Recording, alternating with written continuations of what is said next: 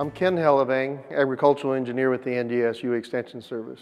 And we've got a demonstration that we're going to walk through that shows some of the principles involved, moving air through grain and through bins. It's important for us to understand some of the terminology as well as some of those principles so that we make sure that we select the right fan and get the job done that we want in moving the air through the bin. One of the first terms that we'll hear people talk about as we're starting to work with moving air through bins or fans is a term called static pressure. And they'll refer to that in inches of water. And frequently you'll wonder, well, why did they talk about inches of water?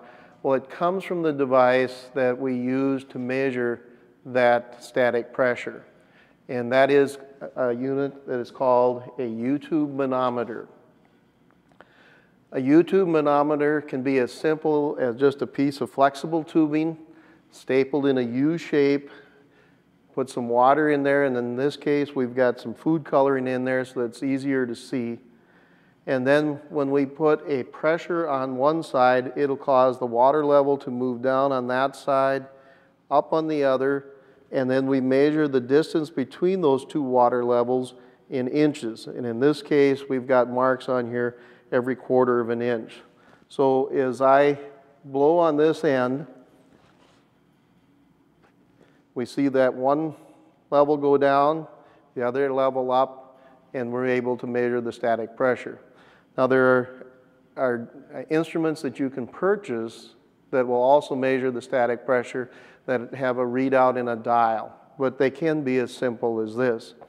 The other part of our U-tube manometer is something that goes into the bin to measure the static pressure wherever we're going to be working. And in this case, we'll be putting that in the underfloor area.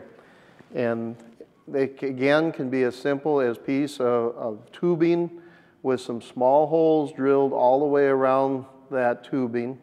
And then it's important that we close the end of the tube, because what we're measuring is static pressure. We don't want air blowing directly into the end, or we would be measuring a velocity pressure. And so it's important to have that end closed, those holes all the way around the piece of tubing. That then is placed into the bin in that underfloor area, wherever it is that we're going to measure that static pressure. And in this, I've got the tubing in two pieces to make it more portable, and I'll just hook those two pieces together. In our demonstration, we're going to use just small model bins, but everything that will occur with these small models will be the same as what would happen in a 50,000 bushel bin out on the farm or at an elevator. We're going to use one that has been cut in half and has plexiglass on the front so that we can see the grain depth and the things that are happening in this bin. This would be a bin that has a full perforated floor, as we would use in a lot of drying bins or air bins today. And in our model, what we have is just a whole floor that has many holes punched into that floor to create that perforated floor. But it would perform similar to what a normal perforated floor would. We'll also use a duct, and today we're just using a piece of flexible tubing that we will be connecting the fan to the bin. And for today's demonstration, we're using a small blower. It's a small squirrel cage or centrifugal fan. And this fan will work nice for the demonstration. It's very important that we understand the operating performance or characteristics of each of the fans. We need to know what airflow they can deliver, what static pressures they're designed to work against, and we'll be talking about that as we go through the demonstration. Okay, now we have the fan hooked up to the bin. We've got our U-tube manometer hooked up into the underfloor area of that bin, but we're not moving any airflow. And so with no airflow, we would expect that there's no resistance to airflow or static pressure. And if we look now on the U-tube manometer, both of the water levels are at the same height, and so that would indicate that we have no static pressure. Now I'm going to plug the fan in. We'll start the airflow.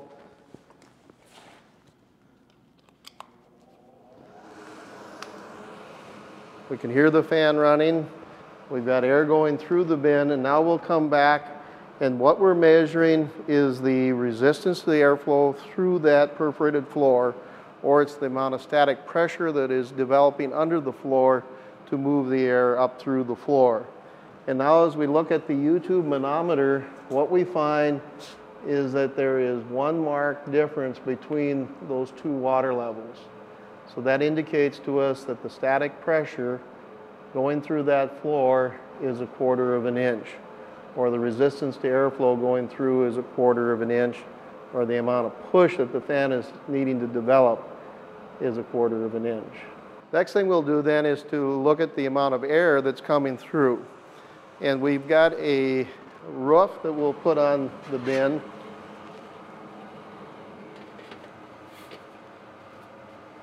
But let's take a look now and see what effect that roof has on the static pressure. Every piece of equipment has an effect on the performance of that system. So we have the air coming through the floor and coming up through the bin roof, and we'll want to look and see what the static pressure is with that occurring. Okay, what we see is that there was a slight increase in the static pressure, just over 1/4 of an inch. So that indicates then that the resistance to the floor and the roof is a little over 1/4 of an inch. And again, that's what we would like to see. We'd like to see the amount of resistance created by the floor and the roof be very little, because we want to use the fan power to move air through the grain, not through the bin itself. Next thing we'll do then is to measure the airflow.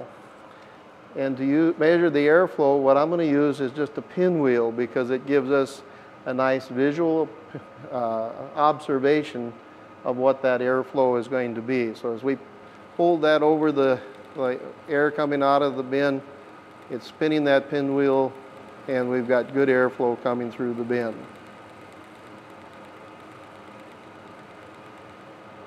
Okay, now we're going to add some grain to the bin and look at what happens as we start putting grain into our bin.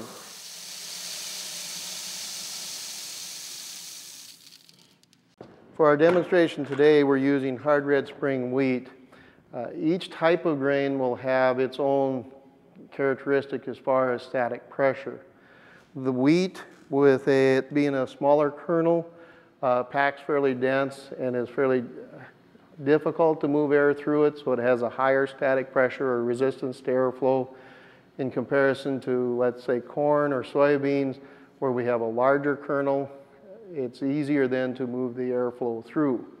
One of the misconceptions people sometimes have, though, is that if I have a bin size for wheat and then put corn in there, that I'm automatically going to get a lot more airflow, maybe twice as much airflow through the corn bin.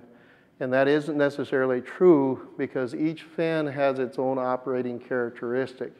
And we'll talk about that later. But if we're using, for example, a high-speed centrifugal fan that is designed to develop the high pressures, we may see very little difference in airflow between when that fan is attached to a bin of wheat and a bin of corn.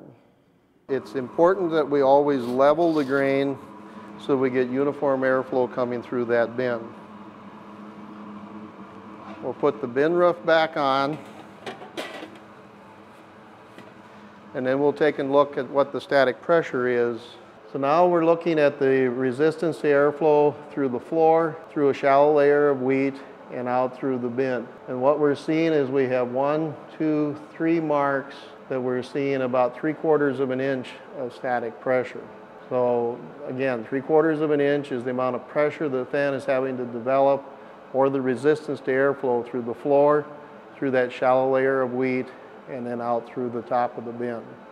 Okay, let's check the amount of airflow now coming through. And we've still got quite a bit of airflow, but we can tell that that pinwheel has slowed down. And that's what we would expect. As the static pressure increases, the amount of airflow that that fan can deliver decreases. Now, what we saw was a fairly quick change in static pressure. As we went from just the floor at a little over 1/4 of an inch to the shallow layer up to 3/4 of an inch, that is a big increase in static pressure with just a shallow layer. And that's because we get static pressure or resistance to airflow depending on two different things. It depends on the grain depth and the velocity of air going through that depth. Here we've got a shallow depth, but we've got a large velocity or high velocity. So here we're seeing a high static pressure just because of the high velocity going through that shallow layer. Frequently people will say, well, can I target how deep I can fill my bin by looking at static pressure? And unfortunately we can't, because that static pressure will come up to near the fan's capability very quickly because we're moving a lot of airflow through. So let's add some more wheat and see what happens as we add wheat. We'll go ahead and fill the bin about 2/3 full.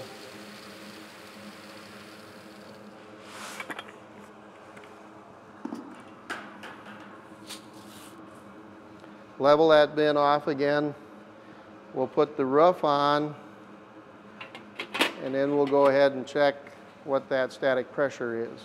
Okay, here now if we look at the static pressure, we're a little below this line, a little above that line, and so if we count that, we've got 1, 2, 3, and roughly a half over each, so we're almost 4 marks or 1 inch of static pressure. So we did see the static pressure go up some as we added additional wheat, but only a small amount. Let's see what happens to the quantity of air coming through. And what we see is that the pinwheel has slowed way down, indicating that we are affecting the amount of air coming through as we increase that static pressure. And that's what we would expect to happen. So let's go ahead now and fill this bin completely full.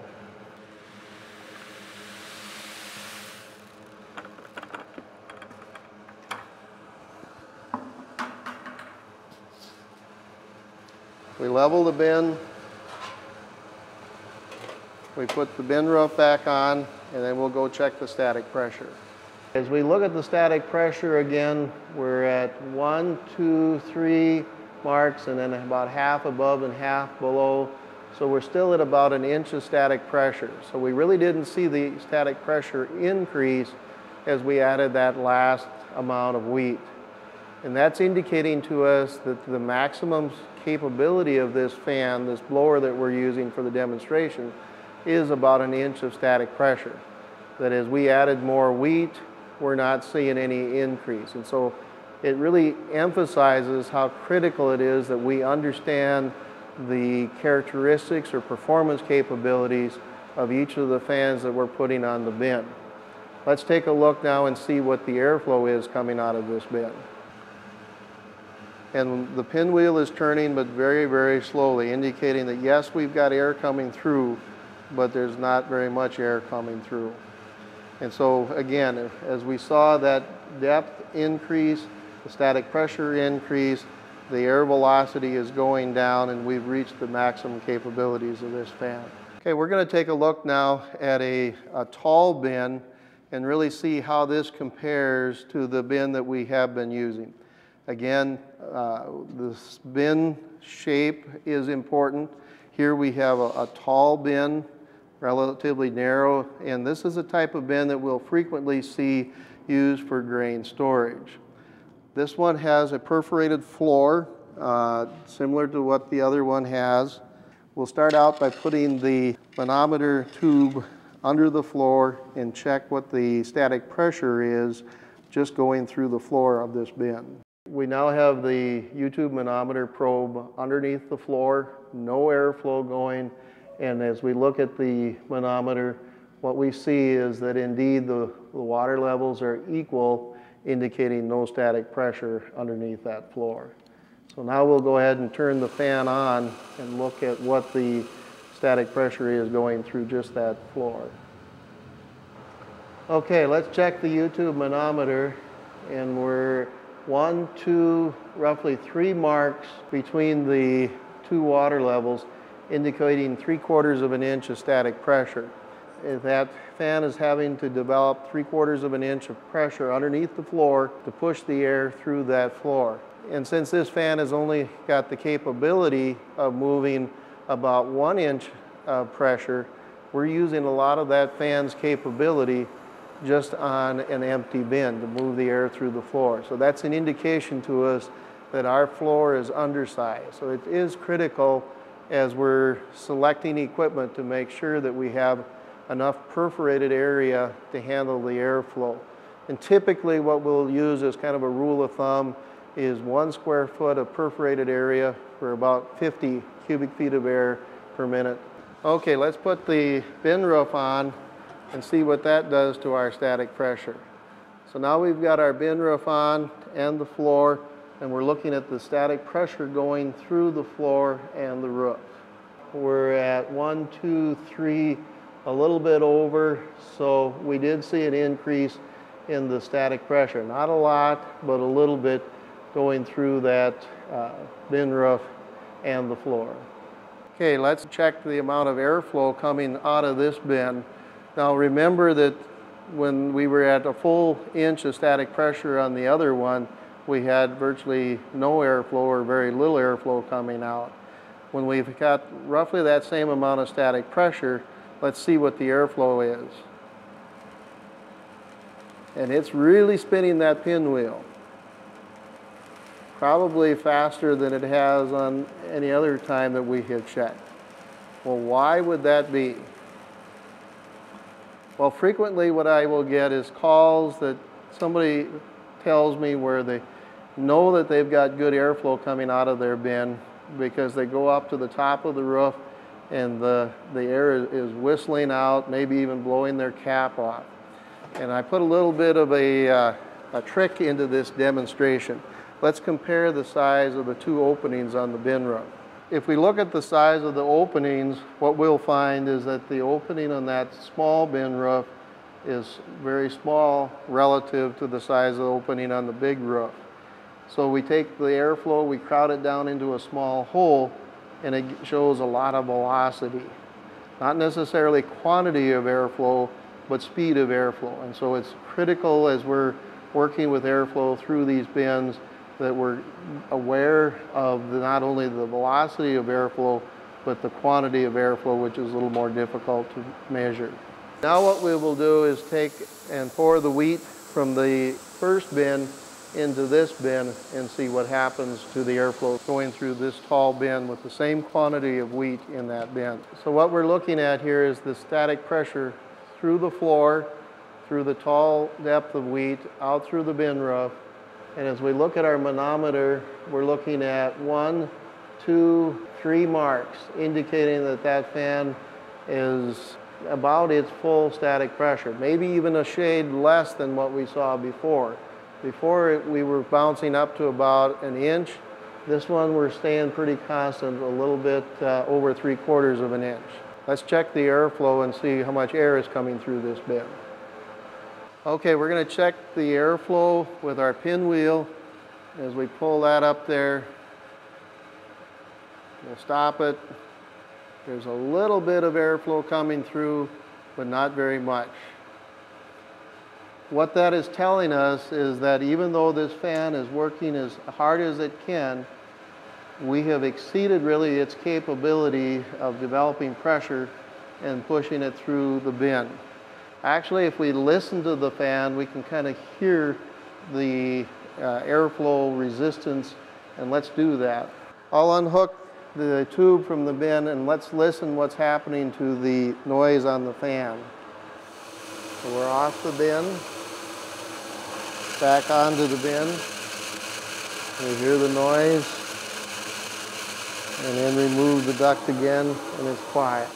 And part of the reason for that is that we have exceeded that fan's capability. What we were hearing was the air actually coming back out of the fan, that fan wasn't able to develop enough pressure to push it into the bin, and so we're sitting there in essence spinning the wheels, churning on the air, some of it feeding back out of the bin.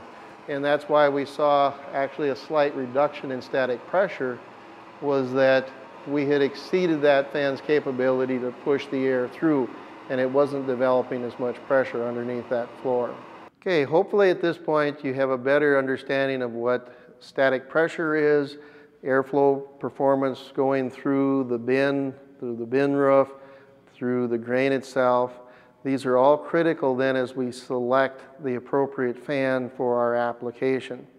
It's going to be different if we're doing natural air drying or if we're doing a low airflow aeration system.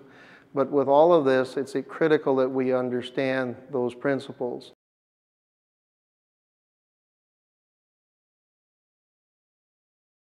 We're going to be looking at the different types of fans that are used for grain drying or grain aeration, and there are 4 different types of fans that we'll typically use.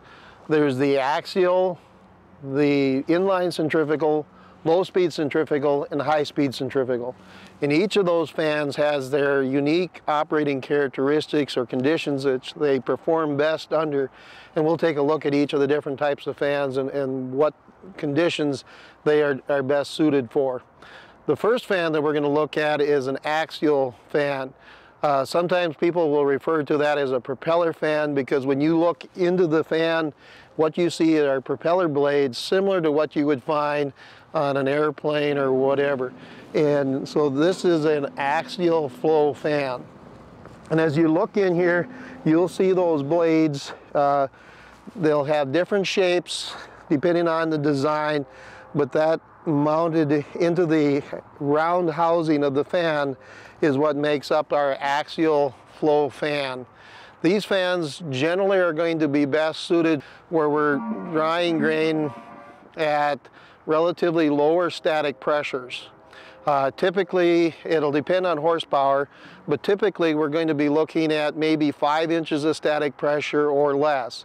If we're talking a small fan, maybe a horse and a half fan, that might only be able to work at a static pressure of 3 inches. But when we're talking a grain drying fan, where we're talking 5 or 10 horsepower fans, those will generally be able to work appropriately up to about that 5, even 6 inch static pressure range. And this fan has been very popular for corn and soybeans as long as we keep the grain depth shallow. But as we start getting greater depths, then we will exceed the capacity of that fan.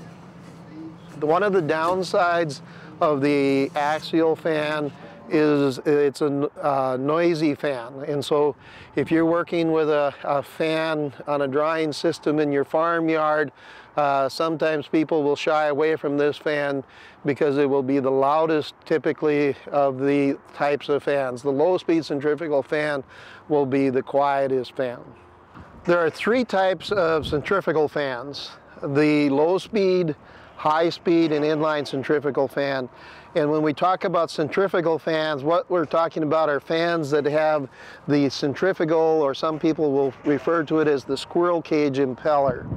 Each of the 3 different centrifugal fans, again, have their own operating characteristics. The low-speed centrifugal fan will rotate at 1750 RPM, the high-speed at 3500, the inline at 3450. The low-speed centrifugal fan is going to have the larger impeller. So physically in size, if we're looking at the same horsepower fans, the low-speed centrifugal fan will be the largest physical size. Because of that, the low-speed centrifugal fan typically will perform best in what I call the mid-range of static pressures, from probably 4 to about 7 inches of static pressure. Again, it will depend on the fan horsepower. The larger the horsepower, the more static pressure that fan can develop. But with the low-speed centrifugal fan, or the traditional type fan that people sometimes refer to it as, the air comes in the side, kind of through a bell-shaped inlet to the center of that centrifugal impeller, makes a 90-degree turn, and then goes into the grain bin. This type of fan is become very popular because it will perform very well on both bins of wheat and bins of corn. So if we're drying corn, again, maybe at depths up to about 22, 23 feet, we'll keep the static pressure at a level that this fan will perform very well. And then when we fill the bin with wheat, it's still able to develop the pressure that's required to air dry wheat. This is a high-speed centrifugal fan. With high speed, again, we're talking about the speed of rotation is 3,500 RPM. So this one typically will have, because of the higher RPM speed, the capability of developing higher static pressures. Where the low speed, we said, typically would be operated in the roughly 4 to 7 inch static pressure range. This fan really is designed to operate at the higher static pressures, probably at the 7 to 10 inch static pressure range. But it is a physically smaller fan. Previously we were looking at a 10 horsepower low-speed centrifugal fan. This one is a 25 horse high-speed centrifugal fan. Even though it's a 25 horsepower, it's still physically smaller. That means that at the lower static pressures, it's not going to deliver as much airflow as the low-speed centrifugal fan. It really is designed to operate at that higher static pressure. And we can look at the nameplate on the motor and on the fan to get some of that information. For example, this one has a fan stamp that shows that it is indeed a fan that's rotating at 3,500 RPM, so that it is a high-speed centrifugal fan. The high-speed centrifugal fan has the same makeup as the low-speed centrifugal fan. It has the centrifugal impeller. The air comes in through the side, through a bell-shaped inlet, makes a 90-degree turn, and then goes into the grain bin. The third type of centrifugal fans is the inline centrifugal fan. Again, it has the centrifugal impeller. It has a bell-shaped inlet that's bringing the air into the center. But now this one is mounted in a round fan housing similar to the axial fan. So the air does not make the 90-degree turn like it does in the low-speed and the high-speed centrifugal fan. The air comes in, goes through the impeller, and then is reflected off of the housing and back into the grain bin. So I refer to it as kind of a hybrid between the traditional centrifugal fan and an axial fan. And the performance ends up being somewhat similar as well. It works very well at that mid-static pressure range, somewhere between typically 4 to about 7, 8 inches of static pressure, depending on fan horsepower. Again, if we're talking a 3 horsepower inline centrifugal fan, it might do well up to about 5 inches of static pressure, where if we're talking a 10 or 15 horsepower fan, it'll likely be able to develop higher static pressures. One of the things with an inline centrifugal fan that you will find is that it's going to be less expensive when we can make the comparison to the other centrifugal fans. If we look at purchase cost, typically the axial fan is going to be the least expensive. The high-speed and low-speed fans will be pretty similar, and then the inline centrifugal will be between the high-speed, low-speed, and the axial fan. The other thing that you'll find with an inline centrifugal fan is that frequently it'll carry a dual rating on the motor horsepower. So for example, it might say 10-15 horsepower. It really is a 15 horsepower fan, but the reason it carries that dual rating is that it is a 10 horse motor, but because we have the air going over that motor, cooling the motor, we're able to load it as a 15 horsepower motor. It's going to use electricity similar to a 15 horsepower. It's performing as a 15 horsepower fan and 15 horsepower motor. And so this fan, it would be a 15 horsepower fan and operate as a 15 horsepower fan, even though it has that dual rating. So operates at 3,450 RPM. So when we make a comparison in noise, typically the axial fan will be the most noisy fan. The low-speed centrifugal fan operating at 1750 would probably be the quietest fan. And then the high-speed, both the inline centrifugal and high-speed centrifugal would then be in between those two. So it's critical as you're selecting your fan to really know what the performance of that fan is. Select the fan based on the operating condition that it's going to be working against in order to get the most efficient fan operation.